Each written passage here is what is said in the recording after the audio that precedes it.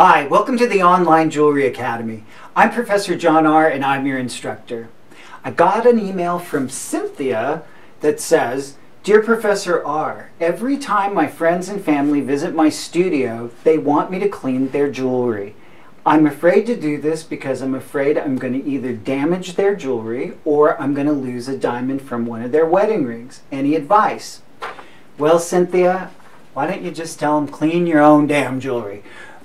I don't even want to do my dishes, let alone clean somebody else's jewelry. But it comes with being a jeweler. So let me show you an easy way to do it.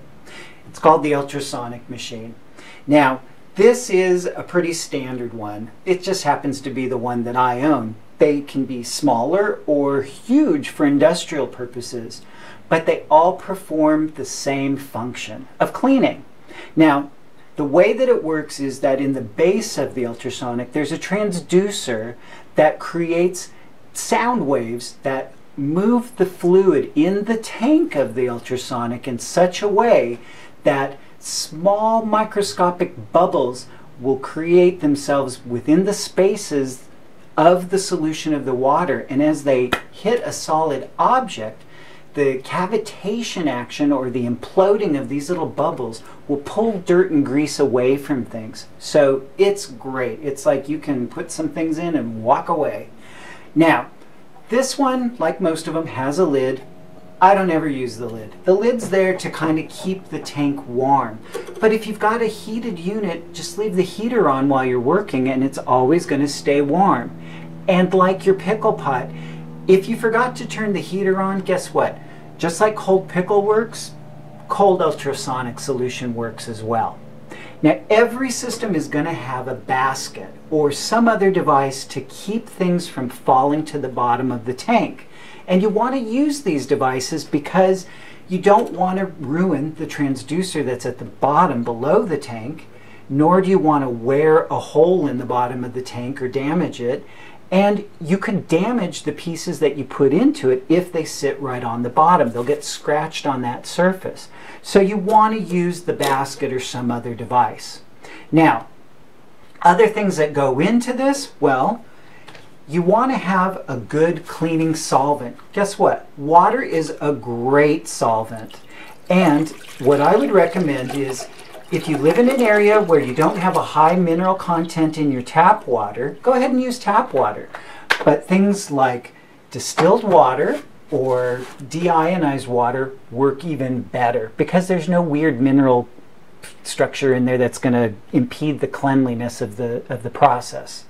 Now, the thing about water is that it has a surface tension to it that's natural, and you need to break that up. And an easy way, give it a squirt of detergent. Now, this is just soap detergent from doing my dishes, or the ones that I'm avoiding.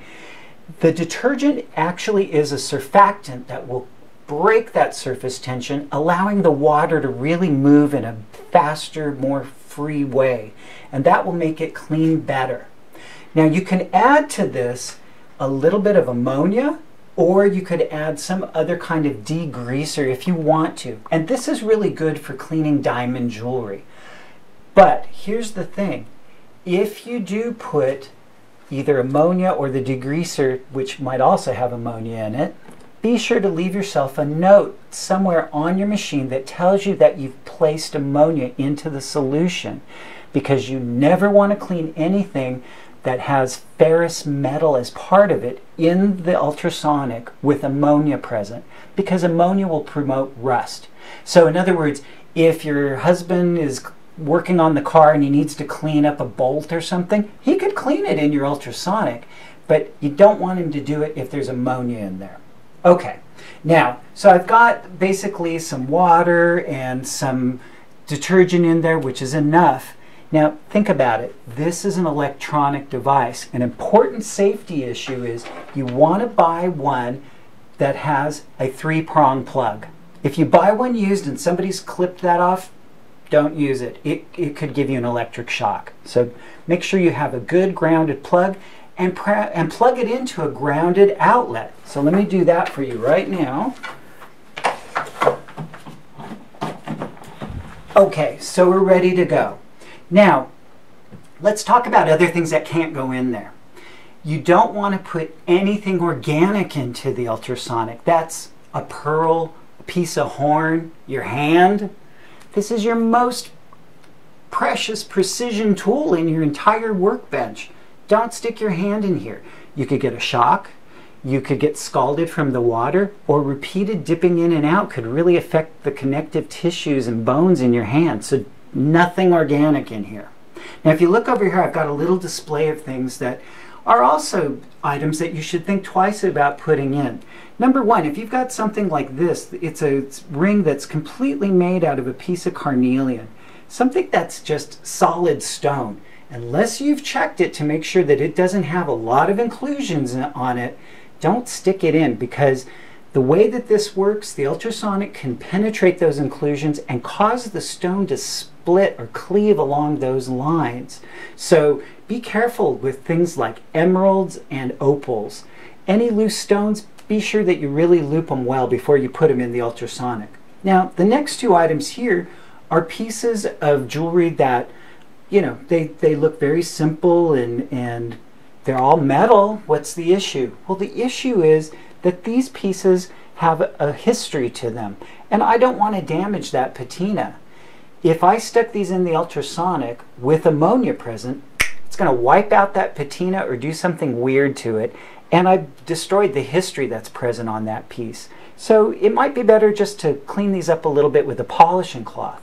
Now the ring next to it is like a triple whammy. I don't know what part of the ring is made out of. I know that it's layered. I know that it has a patina on it. I know that it has emeralds on it. Best to probably just hand clean it. Now the last one is a good example of something that could go in the ultrasonic. I've looped it, the stone is clean, doesn't have any inclusions, which is great, and it's a solid gold ring. So it's very easy to reach into the back and clean the back side of the stone. Now here's the thing. Do you really want to put this ring in the basket and have it ride on the surface of this metal basket for 3 to 6 minutes? Probably not, because the underside of the ring could get scratched. So you need to think of an alternative. Now, if you're really, really, really scared, you could just dip your toothbrush into the solution and scrub inside and outside, and you're probably going to be good. But if you want to be a little bit more thorough, what you can do is turn on the ultrasonic and get it working. Then hold the piece with tongs, and I'm using bamboo tongs that are tipped with rubber. These are photographer's tongs. I can hold these in, I can hold the ring in the center of the solution and go in with the toothbrush and still do the cleaning inside the tank. That works just fine. All right, another solution is you could empty out a tea bag and insert the ring into the tea bag without tearing it. And then you can just dip it in and hold it in the center of the tank. Remember, you don't want anything touching the walls or the side or the bottom of the tank. And that would also work very, very well, because if you're a little nervous, the paper is going to reduce the amount of pressure or the cavitation that happens on the surface of the ring. Now here's another cool trick. I have to turn off the ultrasonic to show you this one. If you're cleaning a diamond wedding ring and you're afraid that stones might fall out, take a bag that you might normally just package work up to send it out to, you know, a client or another jeweler to work on part of it, and fill it up a little bit of the way with solution from the tank, drop the ring in, and then close the bag tightly, leaving enough room for air so that the baggie floats in the tank.